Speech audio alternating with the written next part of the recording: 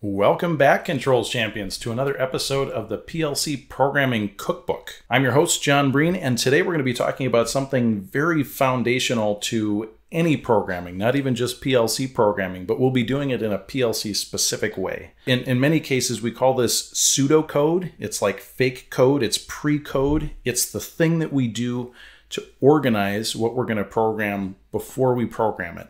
And that is so essential when you're trying to make a program that makes sense at the end.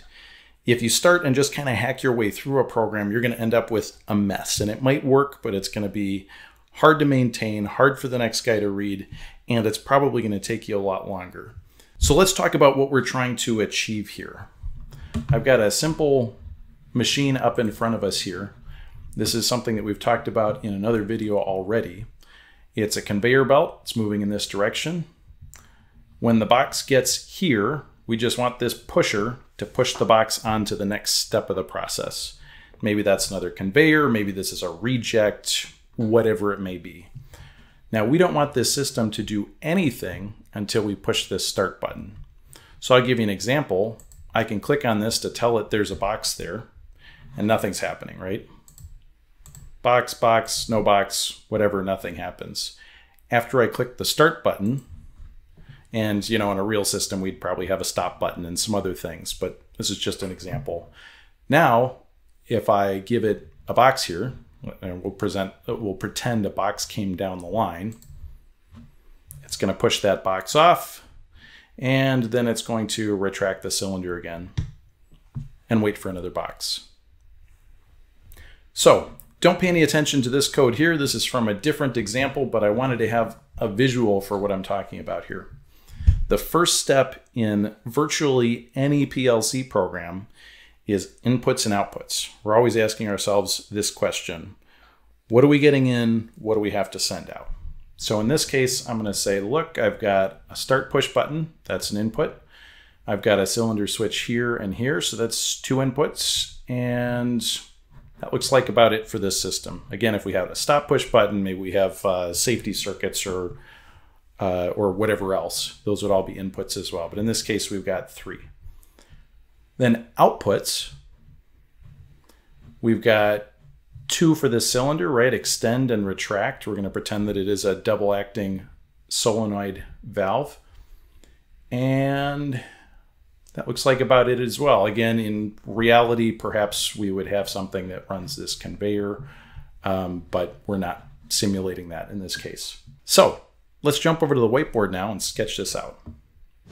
Okay, so I've already written down our inputs and outputs, as we talked about. And I wrote down something else as well. This is the next step that I want to talk about. And this is going to feed right into our next video where we're going to turn this into real code. So this is a real process for making a real program. I know this might seem like boring theory, but stick with me for just a few minutes here, and the next video is going to make a ton of sense, and you'll be able to actually start writing code. So we want to think about what this system is doing in terms of states. It's going to do this until something happens, and then it's going to do something else until something happens, etc., etc. And I've already outlined these states in this case. The first thing it's waiting for is the start button. Until we push that start button, nothing is going to happen. So we're waiting for start button. That's state number one. State number two, now we're waiting for a box before anything happens. After a box is there, we're going to push the box. And after we're done pushing, we're going to retract again to get ready for the next box. So very simple. Now, how do we go from this listing of things into a state flow? That's what I'm going to do next, is draw out how the system moves from one state to another. And we have this in our brain. I'll draw it out, and then, like I say, it will convert very cleanly into a structured program. So first, state one. We're waiting for the start button. We're going to go to state two after the start push button is pressed. Okay, excuse my messy handwriting. That probably is not very surprising, right? That's what we called the state. It's waiting for start. Okay, cool. We know we have two other states, and I'll just go ahead and draw them in, 3 and 4. Okay, well, state 2, again, we named it something that makes a lot of sense. We're waiting for a box to be present. Okay, so the thing that brings us from state 2 to state 3 is box present. After a box is present, we're in state 3. Well, now we're pushing the box. And we're going to stay in that state until, in this case, our program hasn't been written to push until the box is gone. And we probably wouldn't want to write a program that way. We typically write a program until we see that the cylinder switch has been made. So in this case, we say the cylinder is extended. And after that cylinder is extended, we come back to state 4 and we're retracting. So we turn off that cylinder extend output and we turn on the cylinder retract output until the cylinder is retracted. So this is 100% based on the states that we've outlined, these states right here, and the inputs that we've identified. The outputs now come in when we say what states turn on these outputs. So I'm just going to add that in text here because I don't think it really needs to be graphical.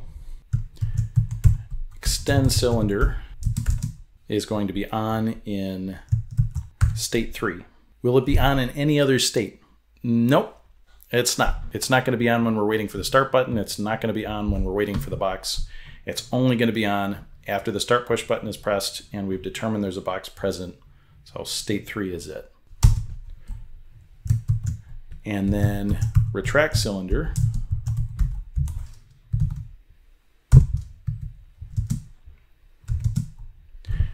Again, is only going to be on in one state. You can guess we're waiting for the cylinder to be retracted here, so this is the state where we care about that. Okay, so this is all of the pseudocode for this program. Very simple and very methodical. This is a process that you can repeat for much, much larger machines.